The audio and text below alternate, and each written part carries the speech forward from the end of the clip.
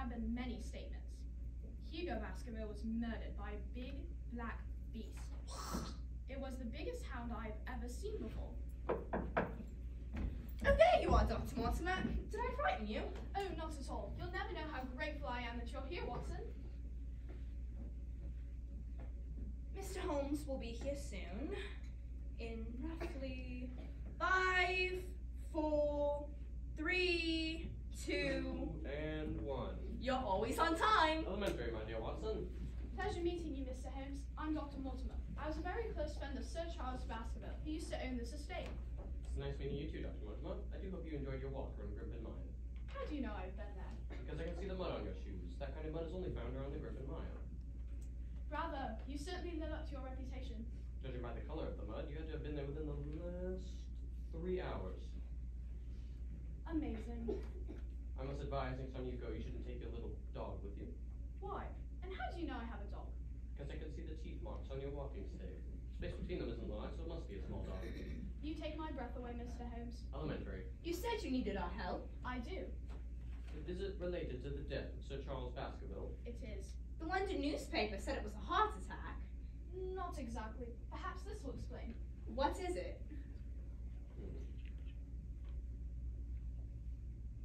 Describes the origin of the curse of the Baskervilles. Curse? The curse says that all Baskerville descendants will be murdered by a big black hound. You don't believe that, Mumbo Jumbo, do you? It's a fairy tale. Sir Charles believed in the curse. As I recall, Sir Charles only lived here for a few years. That's correct. Who looked after Baskerville Hall? The Barrymores. They are the housekeepers. And Bonnie Barrymore was the one who found the body. Was there any sign of violence on the body? None. But the expression on his face showed panic. Who performed the police autopsy? I did. Were there any more facts? I saw some marks around the body. What kind of marks? I saw footprints. A man's or a woman's? They were the footprints of a gigantic hound. Dun, dun, dun. Excuse me, Dr. Mortimer. It's Sir Henry. We saw him from upstairs. Thank heavens. I'll be sure to tell him that Mr. Holmes and Mr. Watson are on the case. You will take the case, right? Of course you will. I will do my best, but I must spend a few days in London. I shall leave Watson here to look after Sir Henry. Whatever you think is best. Excuse me, Miss Barrymore. May I ask you something? How long have you been in service at Baskerville Hall? I've been in service here most of my life. And what about you? How long have you been in service here? Same as my sister, Mr. Holmes. Most of my life. I see. In fact, you all appear in Sir Charles' will. Correct. Interesting. Then you all must know the area pretty well. We all grew up here, Mr. Watson. In that case, you must know the locals. We do. Who lives in that house? Over there. Oh, that house belongs to Mr. Stapleton and his sister Kathy. I see. What does she look like? She's a very good-looking woman. And what about her brother? I've only met him once, chasing butterflies. Butterflies? Butterflies. Okay, so we have Mr. Stapleton's house over there. And what about that house over by the river? I'd better go to the kitchen. I must check on the pudding. Yes, and I must shine this over. Actually, Mrs. Bonnie Barrymore, was it? Who lives in the house by the river? Over there. Her name is Laura Lyons. She's been going through great financial struggles since her husband left. Why are you making such a mystery out of it? Miss Barrymore, I have a few ideas for changing this old-fashioned decor. Oh, here you are. Sir Henry has recently arrived from the United States. Now that his uncle is no longer with us, he's the new owner of the estate, including the house. Ah, you must be Mr. Holmes. Oh, no. I'm Watson. What? Son. What son? Watson. Whose son? Your son? I am Mr. Sherlock Holmes. This is my colleague, John Watson. I still don't understand who the father is and who the son is. Anyway, nice to meet you, Mr. Holmes and son. Whatever. May I ask you something? Where have you been this morning? Sure. Well, today the sun is shining, so I went for a walk around the mountains. All alone? No, I was with Kathy Stapleton. Why? Have you heard of the curse of the Baskervilles? Yes, but I don't believe in those stupid fairy tales. Oh, but today I saw this letter. A letter? From whom? Words cut from the London Times newspaper. If you value your life, you will stay away from Baskerville Hall. Someone's trying to keep you away from Baskerville Hall. Was there an envelope or a stamp? No, I just found it in the mailbox. Interesting. Well, I'd better get going. My train leaves for London in about 20 minutes. But before I leave, I must leave you with some advice. Advice? You will report any news to my colleague here, Watson. And you must not go into the mountains alone at night under any circumstances. You believe in the curse, don't you? Something in the air that disturbs me. The air? What's in the air, Mr. Holmes? The scent of murder, Sir Henry. Murder. Dun dun dun.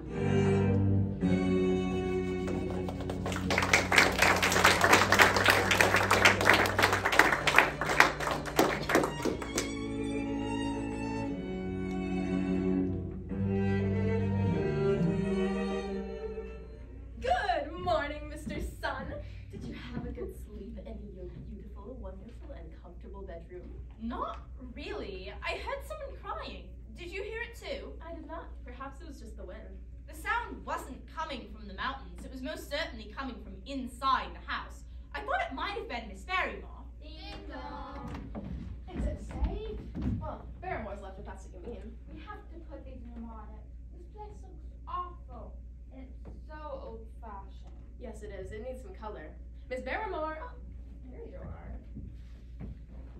I will introduce myself to your young and beautiful friend. My name is Watson, John Watson.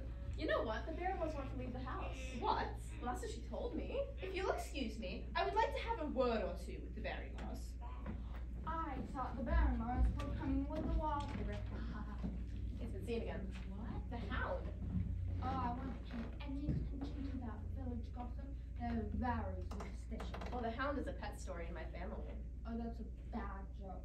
I mean, come on. I've heard about the beast ever since I was a little boy. I never thought about taking it too seriously. Well, are you thinking about it now? This whole business with my uncle confuses me. It's like everything is boiling up inside my head and I just can't get it clear yet.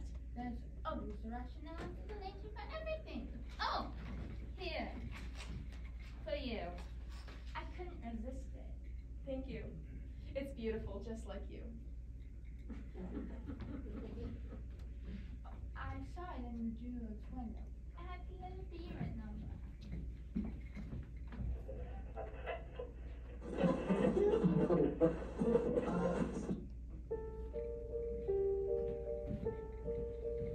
Your presence here is a gift in itself.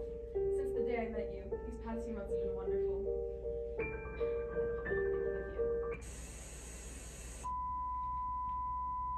We interrupt this program for an important message.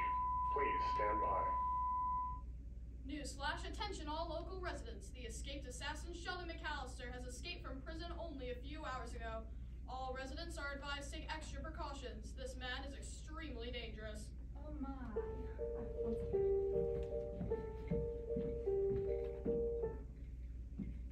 Don't be frightened. No one is going to harm you, not while I'm around.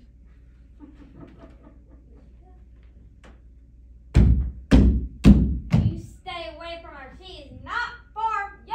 What's the matter with you? Just because you are rich and you have a house, you think you can do whatever you want. Stop it! Rich and powerful, you are all the same. It's no concern of yours. I shall see her as often as she wishes. I won't warn you again. Stay away from my sister. Ugh!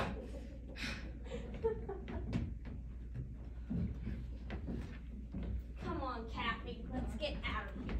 Who do you think you are? I'll thank you to stay away from the Baskerville Hall, too.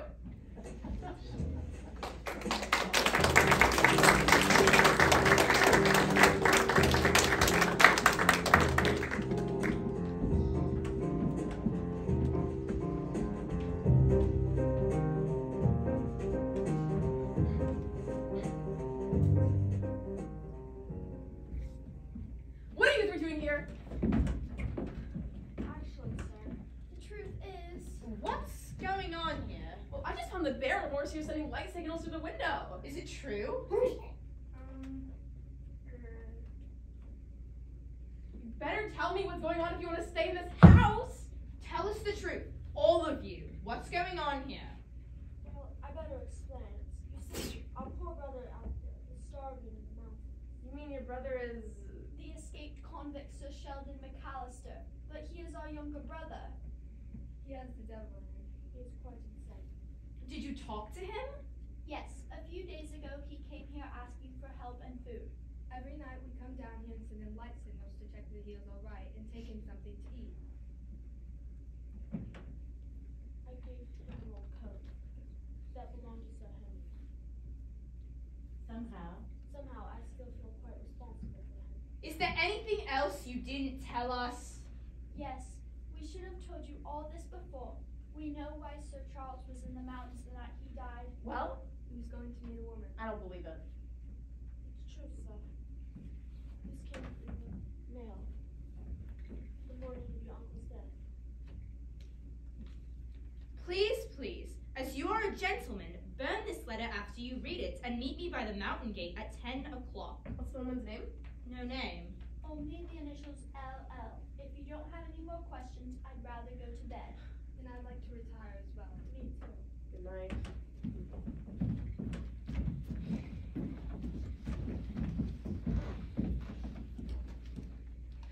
Please, as you're a gentleman, burn this letter after you read it and meet me by the mountain gate at 10 o'clock.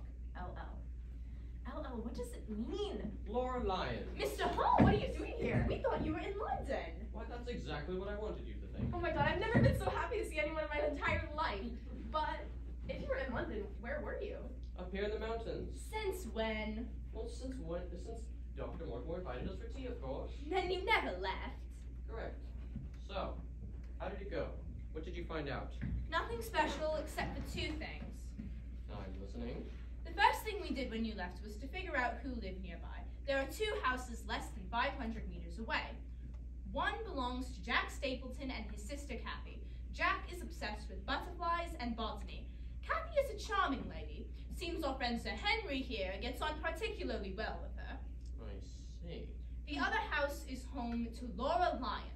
Initially, it didn't seem Miss Lyons had anything to do with Sir Charles's murder, but now Miss Barrymore has given us a letter that seems to have been signed by Laura Lyons. If the evidence is proven correct, it will implicate her as a direct suspect of Sir Charles's murder. Yes, and we saw the Barrymore sending light signals through the window. It seems that Sheldon McAllister, the murderer who escaped from prison, is their brother. That's why she was crying every night. Who was crying? Miss Barrymore. Some nights we could hear weeping sounds coming from the second floor. Yes, and after pressuring them into confessing, they told us everything. About how apparently the night Sir Charles died, they had found a letter in his office asking him to leave the house at 10 o'clock and meet someone by the garden gate. Is there anything else I don't know about? No. What about you, Mr. Holmes? What did you find out there? I will answer that question when the time comes. For now, I must ask you to remember my warning. You must not go up into the mountains alone at night. What's out there, Mr. Holmes? You know, don't you? There's more evil surrounding the Baskerville Hall than I've ever seen before. Listen. It can't be. I fear it is. The horror that killed Sir Charles is haunting the mountains once again.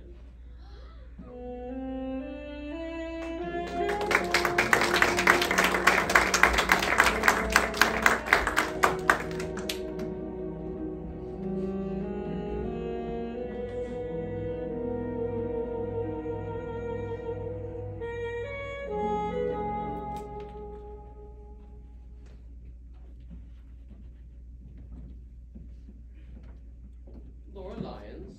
I was expecting to see you here until tomorrow. What are you doing here? I've been spending some time with a friend who lives nearby. Friend up here in the mountains, you mean? Yes, sir. His name is Jack Stapleton. Really? I had no idea he was that sociable. I'm sorry, I should have made an appointment. No. Your arrival is most opportune. Please, have a seat. Today, everybody in the mountains and the village is quite excited. Really? The police are looking for a dangerous convict in the mountains. That would be Sheldon, the Nothing Hill murderer. You're well informed, Mr. Holmes. I know more about what's going up here in the mountains than you could ever imagine. So, I understand you had the pleasure of meeting Sir Charles. Yes. Did you ever correspond with him? Why are you asking these questions? I assure you, Miss Lyons, they are necessary. I wrote to him once or twice to thank him for his kindness. Did you ever write to him asking to meet you? It's a strange question. A question I intend to repeat. Did you or did you not write to Sir Charles asking him to meet you? No.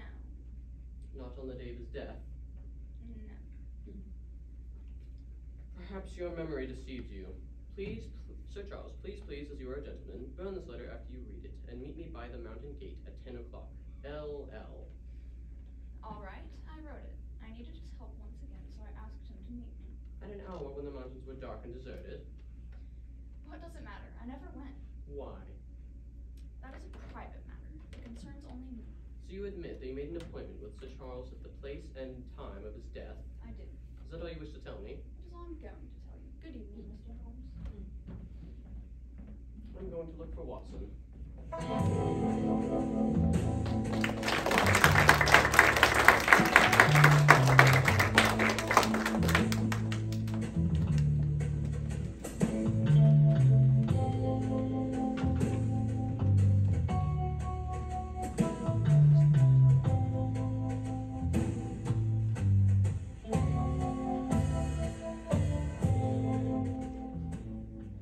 Dear Diary, as it turned out, Jack Stapleton was not Kathy's brother after all, but rather her husband. It also turned out that Jack is the cousin of Sir Henry Baskerville, as he is the son of Roger Baskerville, Sir Charles's brother. But it was not Jack who turned out to be behind all of this, nor was it Laura Lyons. No, it was none other than Kathy. Kathy was controlling the beast, a gigantic half-Doberman, half-wolf, to kill off the Baskerville line until Jack was the only Baskerville heir left, making the estate all hers. Thanks to Sherlock Holmes, the mystery of the Hound of Baskerville can now be laid to rest.